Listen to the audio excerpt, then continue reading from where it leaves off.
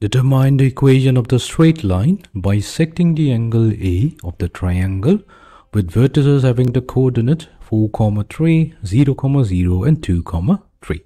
So let's begin. So here what we'll do, we'll try to understand the problem graphically first. We have a triangle ABC, the coordinates of the vertices are given to us. So here we need to find out the equation of the straight line which is bisecting the angle A.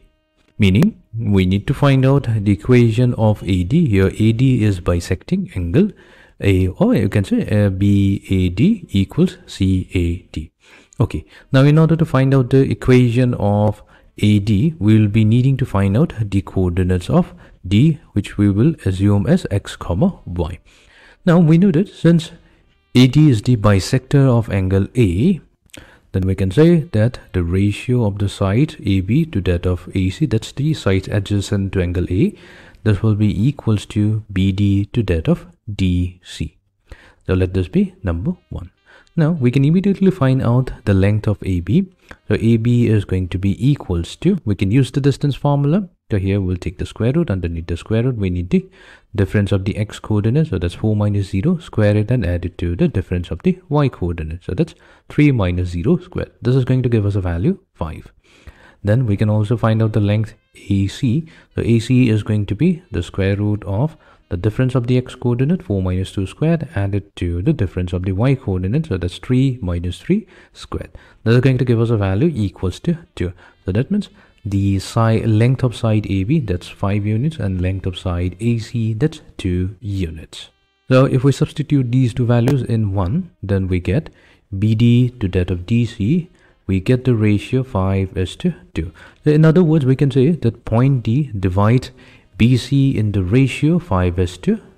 So this is dividing it in the ratio 5:2, which means we can easily find out the coordinate of D by using the internal section formula. So the internal section formula states that we need to multiply 5 with the coordinate C and 2 will get multiplied with the coordinate B, and that's going to give us the coordinate of point D. So we have assumed that D has the coordinates x, y. So this will be, to find out the x coordinate, all we have to do is take 5 and multiply it with the x coordinate of point C. So 5 times 2, that's going to be 10. This will be added to 2 times the x coordinate of B. So that's simply 0 divided by the sum of the ratios. So that's 5 added to 2.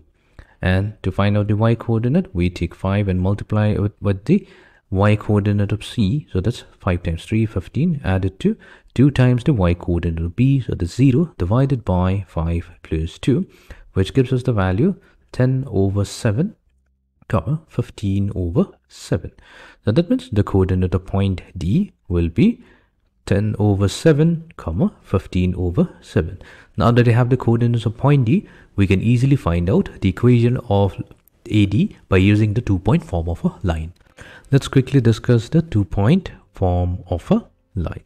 The 2-point form of a line states that if we have 2 points, let's say one of the point has the coordinates x1, y1, and the other point has the coordinates x2, y2, and we have a straight line which passes through these 2 points, then the equation of that line will be given by y minus y1 equals to y2 minus y1 divided by x2 minus x1 whole multiplied to x minus x1.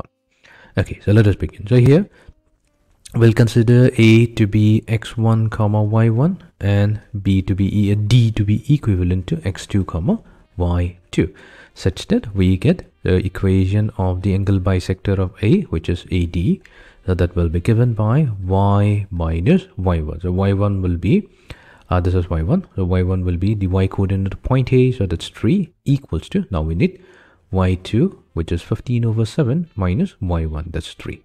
Divided by, we need 10 over 7, this is x2 minus x1, so x1 will be 4, whole multiplied to x minus x1, so x1 is 4. So when we solve this, we're going to get the equation of line AD, so that comes out to be x minus 3y plus 5 equals to 0. So this is going to be the equation of AD, or you can say the equation of the angle bisector A.